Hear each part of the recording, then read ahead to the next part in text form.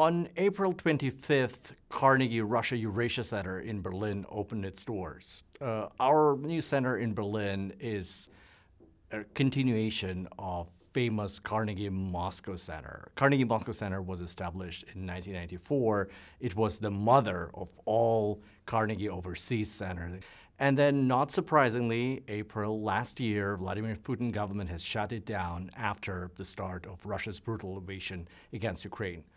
Most of our scholars have left Russia immediately after the war started and were located in various places in Europe and in the Middle East.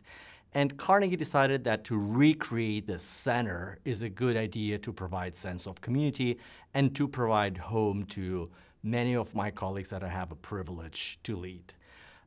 Center in Berlin will not be just a continuation of what we did in Moscow, but it's going to be an expanded team that will look at regions in Central Asia, South Caucasus, and Eastern Europe.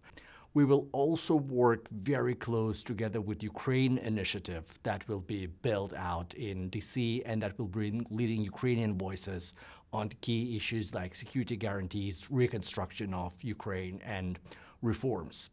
The challenges facing today's world are daunting, and Russia is unfortunately source of many of that, with arms control regimes falling apart, continuation of war in Ukraine, and hostilities being protracted for the time being with no fundamental resolution in sight, and multiple second-order and third-order effects like increasing energy insecurity in Europe, rising